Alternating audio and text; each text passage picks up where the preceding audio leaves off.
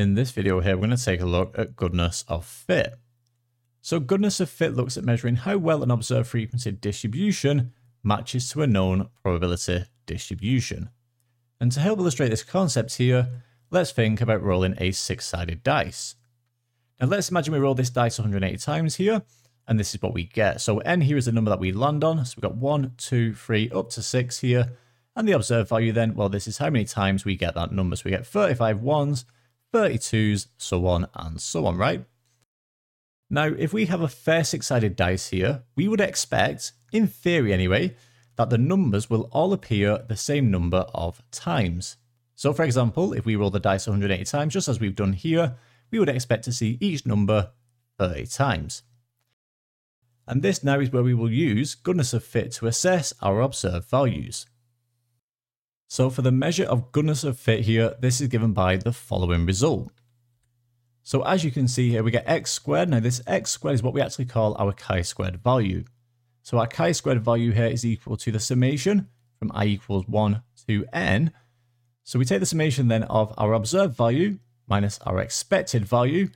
We then square that difference here, as you can see, and then we divide by the expected value. So as we've just mentioned then, OI here, so O subscript I is the observed frequencies, and E subscript I is the expected frequencies.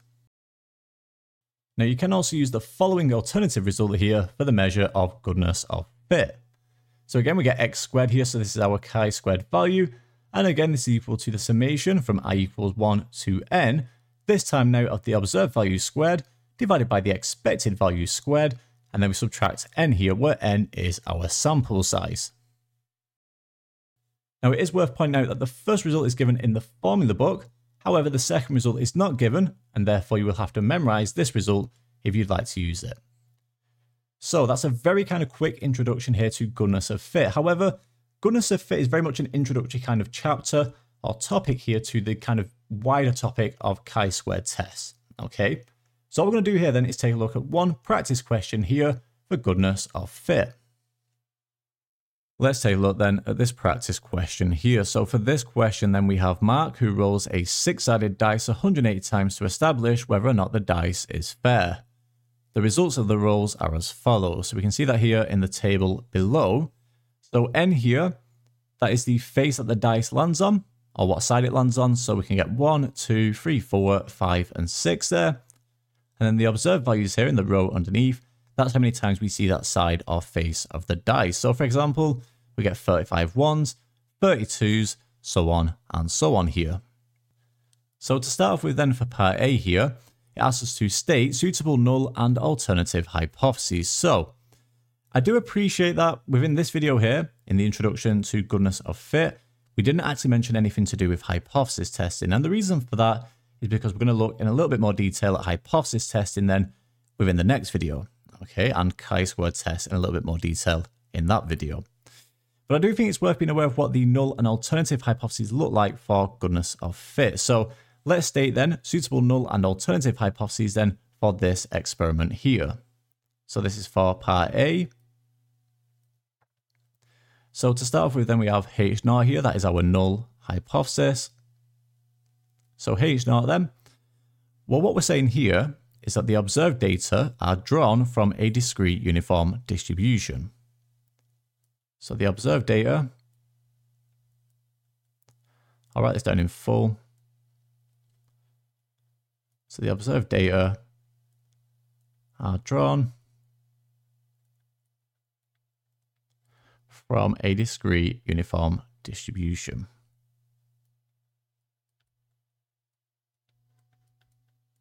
From a discrete uniform distribution here.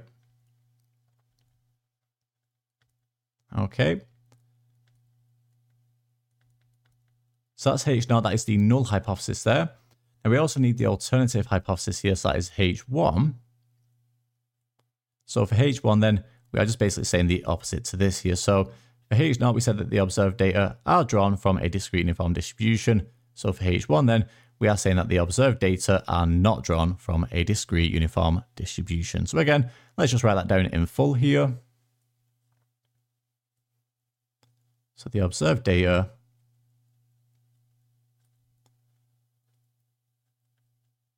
and not drawn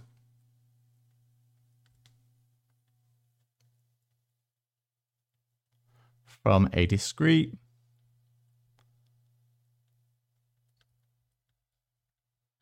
uniform distribution. Okay, like so. And there we have it. So that gives us the solution to part A there. That is the null and alternative hypotheses then for this experiment here. Now for part B then, so let's just write this down here. So for part B then, it asks us to calculate x squared here, the chi-squared value for the observed data here. So let's just state the result then that we need for the x squared value here, the chi-squared value. So x squared here, that is equal then to the summation. So this is the summation then of the observed values minus the expected values. We square this here and then we divide by the expected values. Okay, like so. So what I need here then is basically an extra row. You can do this as 2 rows if you want to. So what I could do here is put the expected values.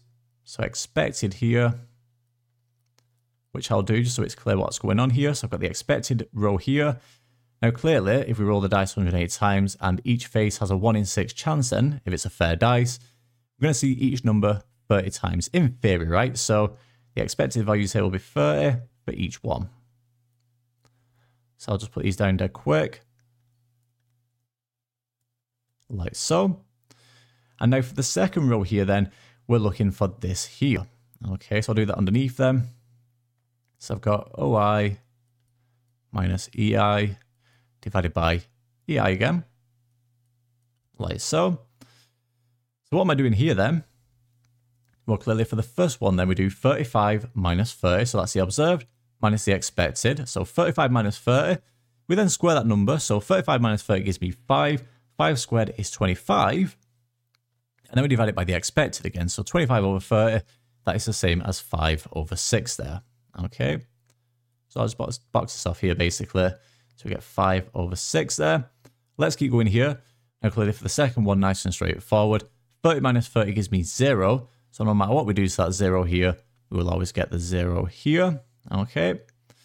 We then got 23 minus the 30 here. So 23 minus 30, square that number and then divide by 30 here. And what we get then is 49 over 30. So 49 over 30 there. Keep going here, 28 minus 30, square that and then divide it by 30 again, and we get 2 over 15. 35 and 30 again, so we've already done that, we get 5 over 6. And then finally here, 29 and 30.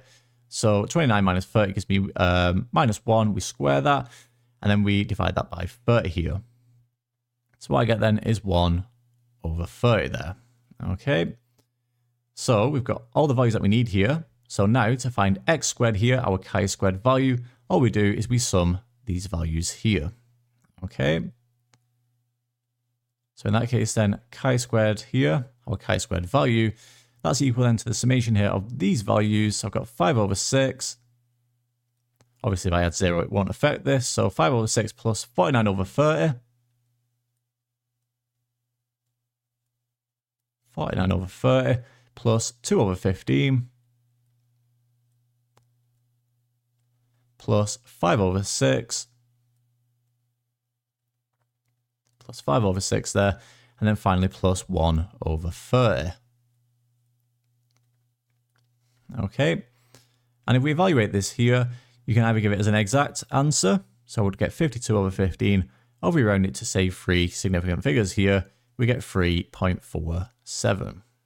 Okay, so there we have it. So like you can see, the actual process here of calculating the x squared value or the chi-squared value here is pretty straightforward. You know, it's just a straightforward process. So truthfully, nothing too interesting here, but hopefully you have found this video helpful. Okay, so there we have it. So that brings us to the end of this video here on goodness of fit.